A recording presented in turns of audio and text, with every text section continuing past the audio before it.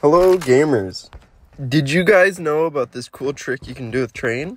As long as you're running along the side of it, it'll keep the momentum of the train with you, and you can just kind of like run faster than it on the side. But of course, that's not all. If you can run on the side of the train, why can't you crouch and crawl? Well, guess what? You sure can. You just need to be careful of when you're phasing into your teammates. The game gets a little wonky, and it does some things that you might not want to happen during your run.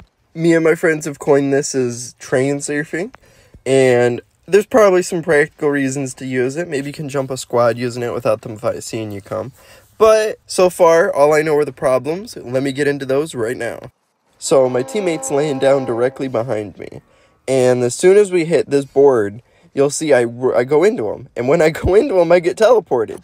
Now, unluckily, I got teleported halfway in between the map here, and it forced me through, and now I just had to slowly watch everybody go by until I finally hit the bottom, and the game does what it does.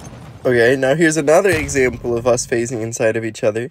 We're all just chilling in the front of the train, and then I'm not even sure what happens this time, but for some reason, right when I pull up the map, we teleport. And not just me this time, but my friend got teleported with me. And you could just barely see him because he's directly below me. Now, we were able to get out, luckily, because our third teammate brought over a car and we could get out. But it goes to show, while it can be fun, it can also be very dangerous to train surf.